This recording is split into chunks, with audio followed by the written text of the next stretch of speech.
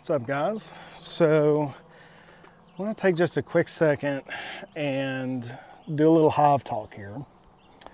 And I want to talk to you guys about, I had a little bit of an incident there in the apiary the other day. What happens whenever a hive rejects a queen and they don't like her or whatever? If they reject a queen, there is something that is called queen balling. And it is essentially, they sense that the queen that is in there, whether she was introduced to the hive or whatever the case is, there's something about her that they do not like. And so they ball her and they try to kill her. I had this happen the other day in the apiary. I'll show you the video. So I was in the apiary and I noticed, I was just going through, just doing my normal inspections, and I noticed that there was this like little ball around the front of the hive. And I was like, I wonder what got into the hive that's, they're trying to get out. And this queen that was in this hive, she had just hatched out about a week ago, or excuse me, she hadn't hatched out a week ago. She got back from her mating flight and everything else, and it was about, roughly about a month. I typically, whenever they start making a new queen and they're queenless, I leave them for a month and let them do their thing. That gives her plenty enough time to hatch out of the hive and then come back. So pretty much what had happened was the week prior, whenever I was inspecting this hive, I went through and I pulled the queen out and I marked her. Now, whenever I marked her, I left her out, and let the paint dry and stuff like that. And then I just gently put her back in the hive. So this inspection, I was noticing the balling outside of the hive, and the thought across my mind, I really hope that this is not the queen. I really hope it's just something that got into the hive, and come to find out, it was the queen. And the hive had pretty much rejected her. Now, whether that was because I marked her or for some other reason they rejected her like that, I'm not exactly sure. But so kind of, going into what to do if you find this. And I'll keep you guys updated on this status, but I went through and I gently pulled some of the bees away, and I mean, they literally attach themselves like Velcro. When they're trying to kill something like that, they hang on and hang on tight.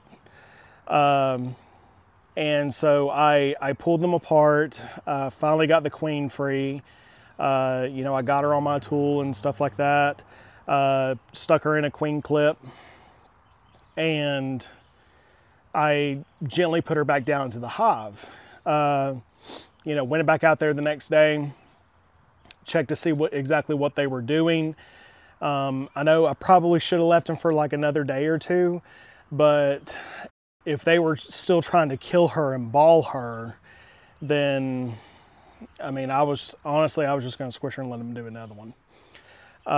Or give them a queen cell out of one of the hives that I've got that's making another queen. So anyways, make a long story short, stuck her in a queen clip and wedged her down in between the frames. So she's protected from the rest of the bees and stuff like that. They can feed her, and hopefully her pheromone production will pick up throughout the hive, and we should be good. So anyways, went back out there and I pulled her out of the queen clip and let her walk on the frame, because I wanted to see exactly what they were going to be doing if I let her out. And whenever I let her out, they started feeding her, and cleaning her and taking care of her.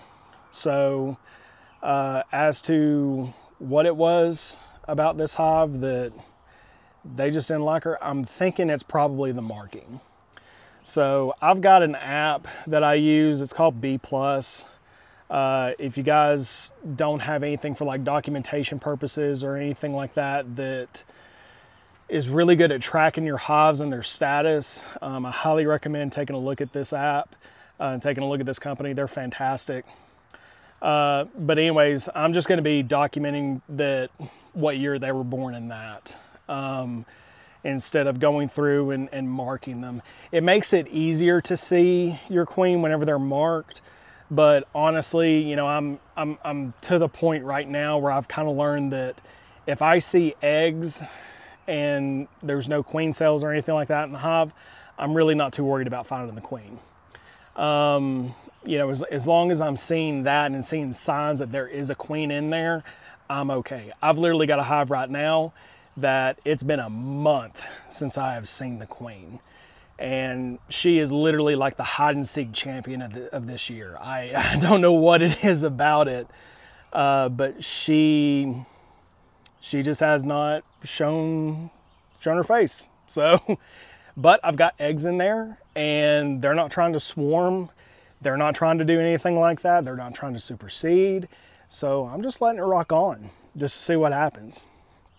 But yeah, I mean, I'll show you guys, you know, the video is going to be in here and stuff like that. You can kind of rewind it, but yeah, it was interesting, you know, seeing the queen being bald like that. That's the first for me. Typically you see that whenever you try introducing a queen to a queenless colony, you know, one that you purchased or something like that, you know, and you stick them down there in the hive, or you do a direct release into the hive and they don't know that queen, they can ball her and try to kill her. So, you know, that's why we have like the direct release side versus the candy side on our queen cages. Whenever we get packages of bees, or we get, you know, queens that we order, stuff like that. You know, I've heard a lot of beekeepers just do a direct release. Me personally, I do the slow release. I let them eat out that candy and come back within like 2 or 3 days and see what they're doing with her. And if she's, you know, if she hasn't made it out of there, they're trying to get her out, then I'll just go ahead and direct release her after about 3 days, 3 days tops. So yeah, it was kind of interesting. But yeah, leave your comments in the comment section if you guys have ever seen this happen before in your apiary. You know, any insights as to what to do whenever you do find this, be sure to leave some comments in the comment section. I'd love to hear from you guys. So, but yeah, anyways, that's a little bit of hive talk for the day, and we'll catch you guys again in the next one.